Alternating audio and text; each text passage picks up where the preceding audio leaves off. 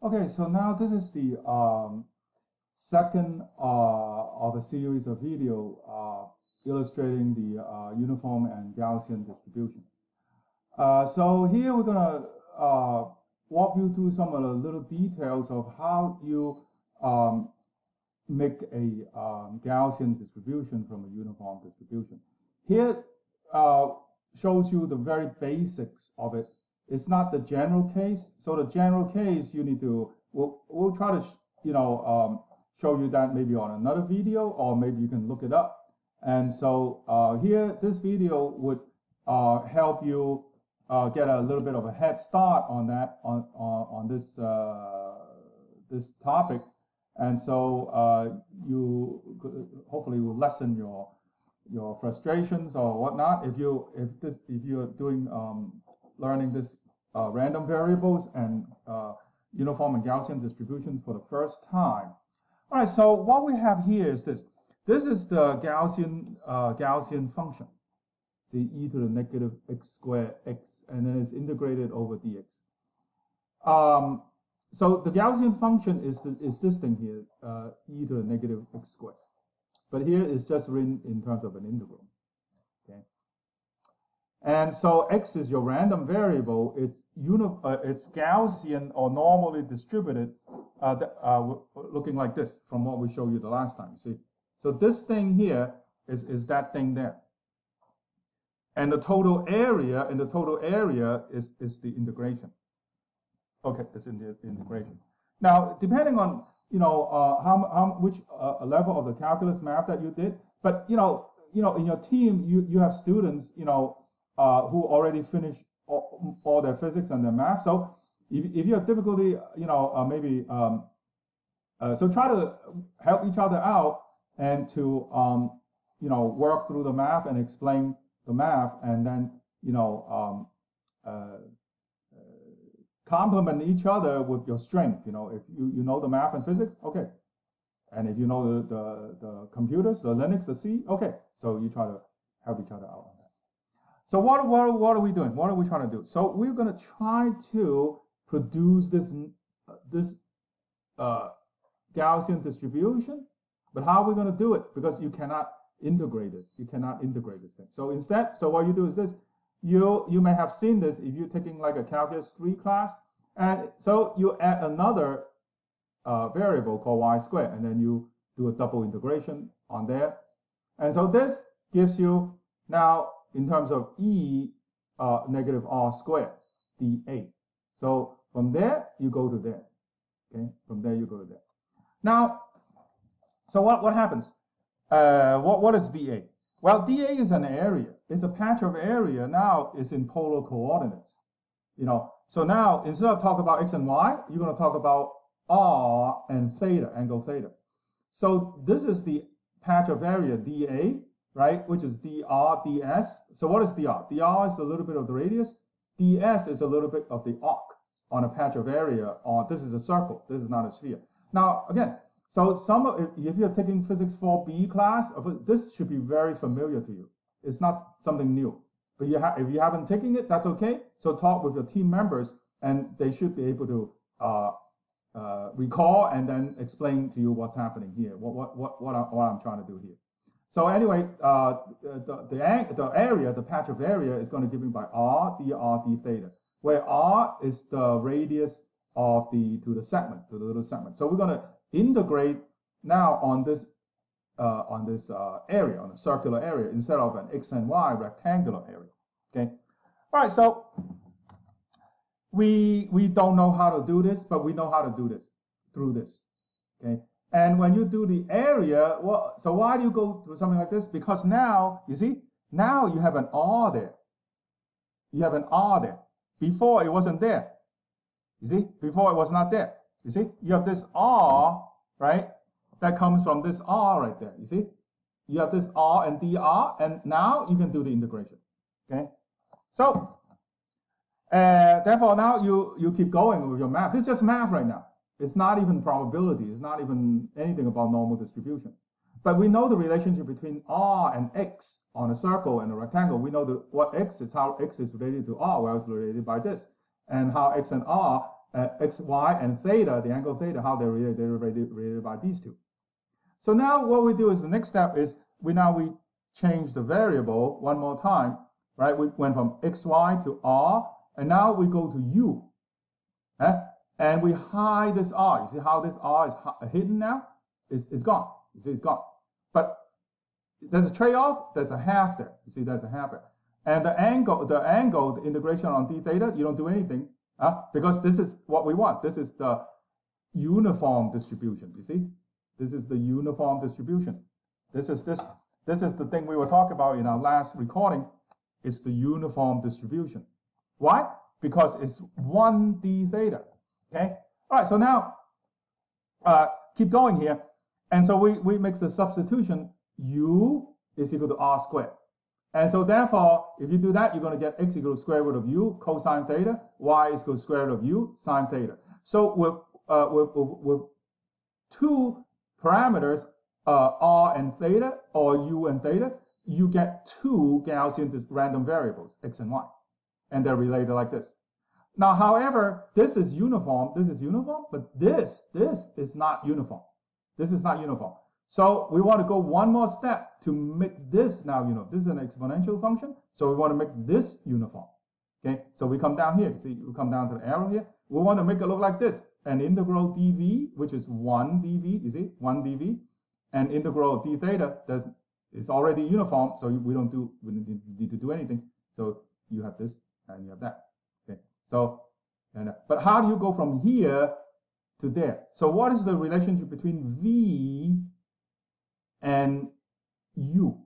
What's the relationship between v and u such that we can jump from there to there, which is showing on the next page. Okay, so showing on the next page. So I have more math here, but it's more just a detailed work, a rough sketch. So this is the next page, right? So now you have this do here. You want to make it look like that. How do you do it? Well, you integrate it, right, from your basic math class. You do this. Now you change it, do it very carefully. We want to find a relationship between u and v. Okay, find a relationship between u and v. Okay, so we want to do this very carefully, and so we just try to do it step by step, and we change the name to u prime. So you go from 0 to u, 0 to u. Don't forget the 1/2, right? So this 1/2 shows up is because of this integration. This 1/2 comes from going from there. From there to there, it shows up with this 1/2. Okay, so it's kind of a baggage, but that's okay. So we found now the relationship between u and v. We do all this. We found the relationship between how u and v they stack up. So this is equal to v. This whole thing is going to equal to v. And what is it? It's going to be 1/2 the whole thing 1 minus e to the negative u. Okay. So what do we just do? What do we just do? Well, now we solve for u in terms of v. We know u is over here. You see, u is over here. U is over there. So now we solve for that. And so this is the steps that does it. And if you do all this, you're going to get a relationship between u and v, which is negative the natural log, the whole thing, 1 minus 2v. 1 minus 2v. Okay. So now, what are the limits? You cannot just take any number. So as u goes to 0, v goes to 0. Okay. As u goes to infinity, v goes to 1/2. V goes to 1/2. So this means v is restricted to 0 to 1/2. V is restricted to 0 to 1/2. Okay. So therefore, what do we have? We have the relationship between u and v is right here. Okay, v and u. Now, it kind of looks confusing. What's going on here? You have this u, you have this v, and then you have the x and the y, and then the r and the theta, and then you have all this big mess, all this stuff. Well, just keep track of what is going on, what is happening. So here, this is v. We only allow v to go from 0 to 1/2, which has a uniform distribution. Remember I was showing you this earlier in the previous recording? If you've seen the previous recording, you know what I mean. This is what we're doing here, right? This thing is this thing right there. So its area happens to be 1/2 because we limit 1/2 and 1, you get a half. We limit this thing to up to 1/2. Why? If you don't do that, this is going to blow up. This is going to blow up. But this is good enough because u goes to infinity. See, u goes to infinity, right? And when u goes to infinity, u goes to infinity, r goes to infinity, right? Or plus or minus infinity, okay? And so therefore, this here now, uniform distribution goes to an exponentially decaying distribution. This in terms is going to go to that distribution. That in terms is going to give you that distribution. That in terms is going to give you this thing, and it's going to give you these two things. So that's what's happening here. Okay. So now we have the relationship between u, v. So v, what is v? U is an intermediate variable. V, right? So listen up. V and theta, the angle theta, right, which comes from here, which comes from that angle, which comes from the patch of area, right? Okay, so that, these two, v and theta, right, they are our uniform distribution. Uniform distribution. Okay, so what is the restriction then? What are the restrictions? So you cannot have any. So v goes from 0 to 1/2, right? And so all this works. Both the areas are the same, the equal area. One is an exponentially decaying function distribution. One is a uniform distribution, but they both have the same area. See, 1/2 here, 1/2 here. They both have the same area. Okay. What is this? This here is this. Is this, which is that, which is that, which is that, which is that. Okay. So that's what we have. And so theta goes from 0. Let's see, what is theta? V goes from 0 to 1/2, and theta goes from 0 to 2 pi for your to make your sine and cosine. So it goes all around the circle, the circular path area, the circular area. It goes all the way around. It goes all the way around. Okay.